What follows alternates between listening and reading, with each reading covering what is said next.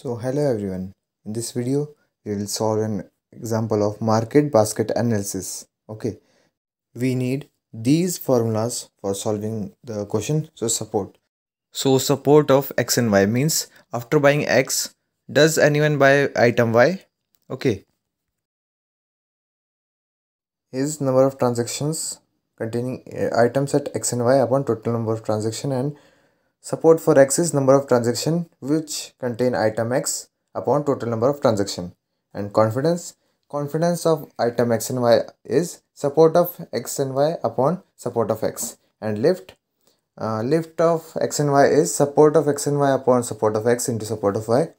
And support of xy upon support of x is confidence only, so we write it as confidence of xy upon support of y. Okay, so let us solve this question now.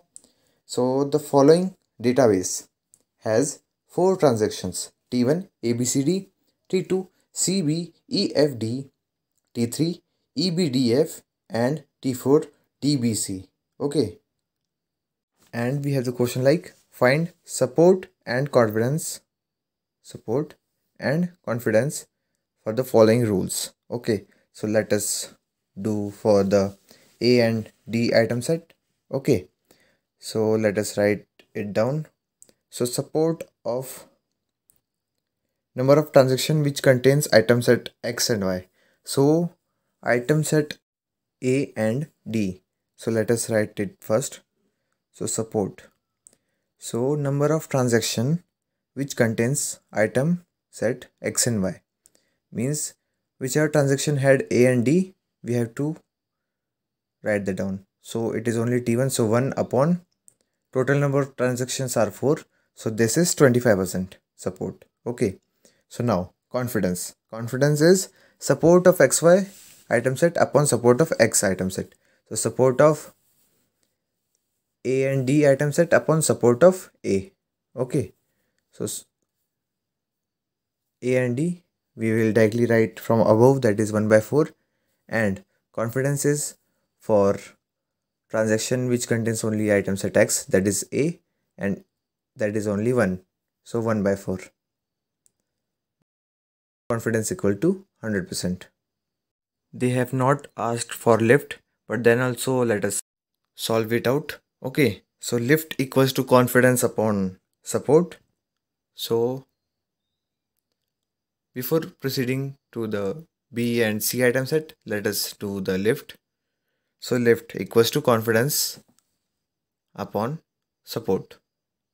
Okay, and we have the confidence as 100% and we have the support as 25%, which is equal to 4.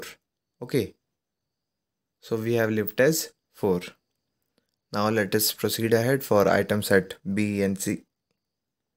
So support of item set B and C, and inside this we have to check for the number of transaction which contains B and C both, as you can see from the formula. So B and C are in 3 transactions out of the 4. We have the total number of transaction as 4 over here. You can see T1, T2, T3 and T4. So this is 75%. So we have 75% support for B and C dataset. Now let us write for confidence. So confidence is support upon support of first item set, that is B. So support of B, which is total number of transaction which contains the item set B. So 1, 2, 3, 4. So 4 by 4. So this is equal to 3 by 4, which is 75%. Okay, so now let us calculate the lift also. So lift, which is equal to confidence upon support. So let us write it down. So lift equals to confidence upon support, which is equal to 75% upon 75%. You can write it as 3 by 4 upon 3 by 4. That is one and the same, and we have the answer as 1. So let us do for item set C and B. So support, it is number of transaction which contains both the items C and B. So 1, 2, 3. Okay, so we have only 3 over here and total number as 4. So this is 75% support. Now for confidence, support upon support of C, the first item set. So C 1, 2, 3. So 3 by 4. Now we got it as 100%. That is 1. You can write it as 1, but we always go for the percentage values. So let us write it down. Now we will calculate the lift. So lift equals to confidence upon support, which is equal to 100% upon 75%. That is 4 by 3, and which comes out to be 1.33. Okay, so let us write this first. So we have 100% upon 75%. You can just stop over here, or you can proceed ahead by writing the 1.33. Let me just enlarge this. So this comes out to be 1.33. Okay, so let us do for data set that after buying A and B, someone bought D also. So let us go for support. So support means the transaction which contains all of these, that is ABD. So first one and only one over here, that is in the T1, because we have number of transaction which contains item set X and Y.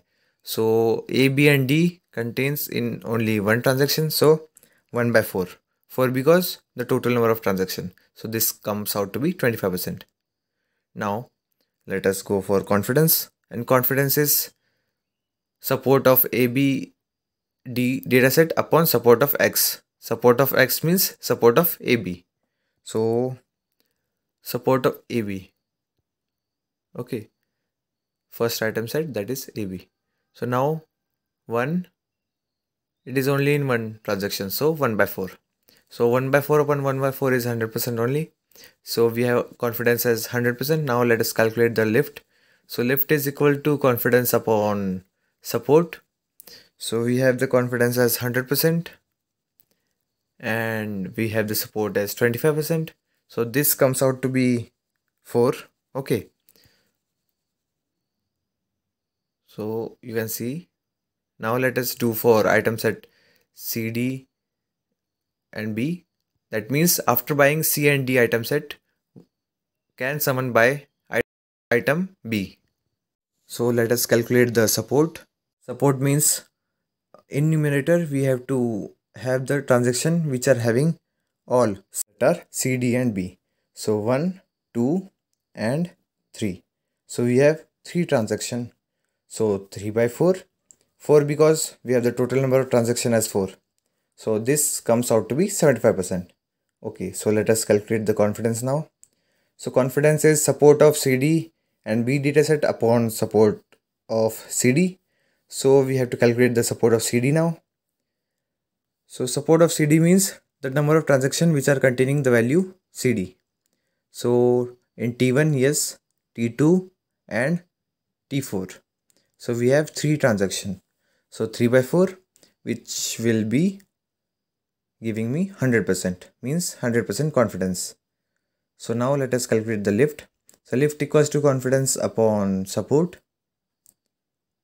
So support, and this comes out to be 100% upon 75%. You can write the fraction value or you can just directly write it like this. This comes out to be 1.33. Okay. So okay. So here was a program for market basket analysis where we calculated the support and confidence. We just have to know the formulas for these so that we can solve this type of question. Okay, so thank you guys for watching the video. Do like, share and subscribe. Also comment down below if you are having any doubts or you want me to make video on a particular topic. And if you want to access complete video series on a particular programming language, then go to my playlist section, or you can just go in the description of this video and click the playlist link. And if you practice those with me, even if you are from a non-coder background, you can become a pro programmer for sure.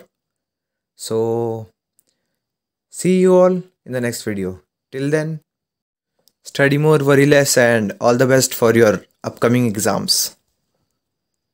Bye bye.